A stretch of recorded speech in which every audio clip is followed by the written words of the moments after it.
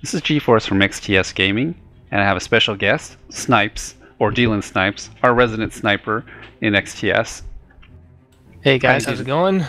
Cool. Pretty good. We're talking about bolt-action sniper rifles today. And first of all, I want your thoughts about the starting rifle, the CSLR-4 and the M40A5.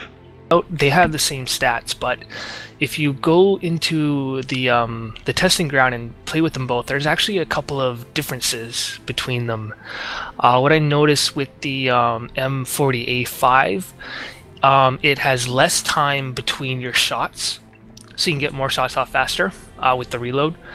It also has a bit more of a drop at the end compared to the CSLR. Those are the two main points that I have found with the two. I prefer the CSLR. I see people play the M40 a lot, but that's what I've come to find between the two.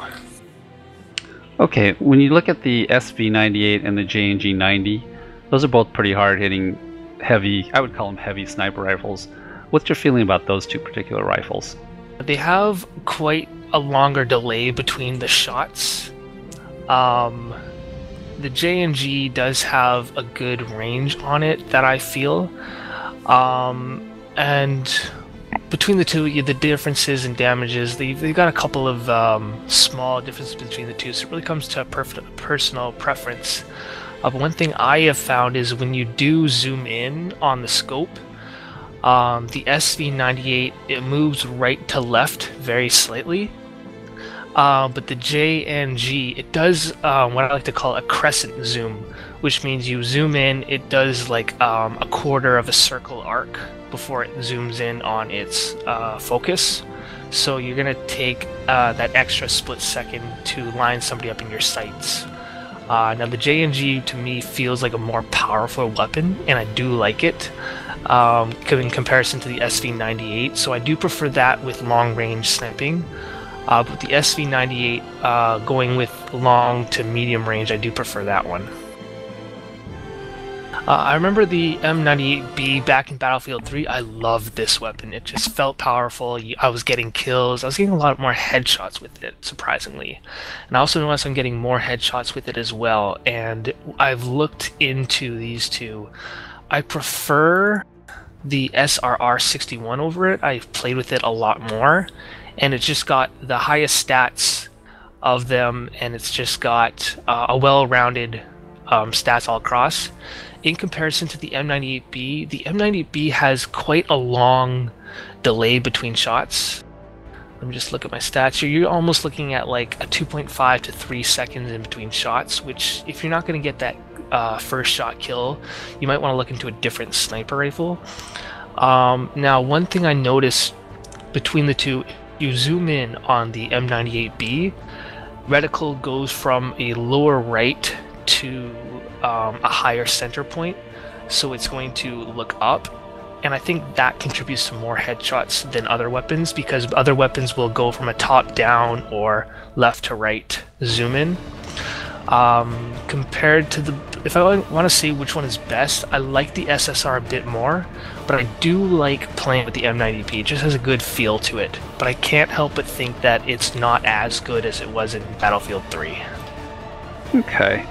Now going from a heavier sniper rifle class to the lighter ones like the Scout Elite and the FYJS, what's your thoughts about the Scout Elite? I know it doesn't cause as much damage as the rest, but where is it effective in Battlefield 4? It's good for a lot of the smaller maps. Surprisingly, I see a lot of people use a Scout. I've played with it a bit, I tried it out. It's not my type of weapon, but going into it, it does have that low damage, and it does do that bit of a crescent scope, so when you zoom in, it does a little bit of a quarter of a circle before it sets its sights on. But it is a very light weapon to use to run around on a medium-sized map. So it's good for those situations. Comparison to the other ones, you're looking at more of a long-range style, setting up camp and just getting your scope on an object. But if you want to run around a bit more and be more mobile, the Scout is pretty good with that. I noticed in your footage you use a lot of the 338 Recon. Tell me why you like that particular weapon. I don't use the Recon for long range, but what I've found is I was playing around with the different snipers and I wanted one that I can use for close range combat. So I tried out the Recon and I run it with either iron sights or I believe it's the ACOG type of scope, where it's just like a 1 or 2 times scope. I like it the most because when you look down the sights, it goes directly to the middle. It doesn't do any left to right sway or a bit of a delay to get on it. It's very fast to zoom in on somebody, and it's the most powerful of the lighter sniper rifles. So you're usually getting that one-shot kill. Comparison to the Scout, or if you want to run the CSLR with an iron sights, you're not going to get an insta kill with those most times. But I found with the Recon, you're getting kills most of the time with a single shot. So looking back at all the bolt-action sniper rifles, which one do you like for which situations? On close quarters map or maps that you need to, like objective maps that are small and have a lot of corners, I like the Recon 338. You could run a Scout with that as well.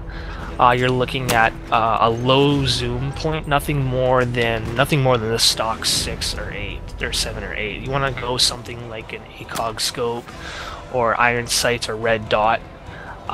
Those two are my preferred snipers for a small map like that.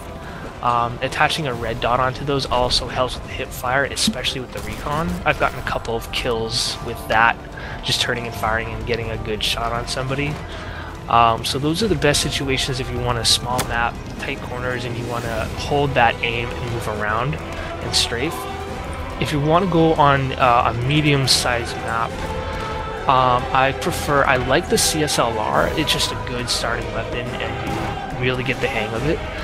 You can move up to the M40A5 for those rapid shots in between. I feel that the J&G also falls well into this, along with the Scout if you want to put that longer sight on it. Those all fit into a good medium range game. For the larger maps, I do feel that the M98B and the SSR are your best choice because they do have the better range and stats, and they're almost guaranteed to kill whenever. Thanks, Snipes. This is G-Force and Snipes from XTS Gaming, signing off.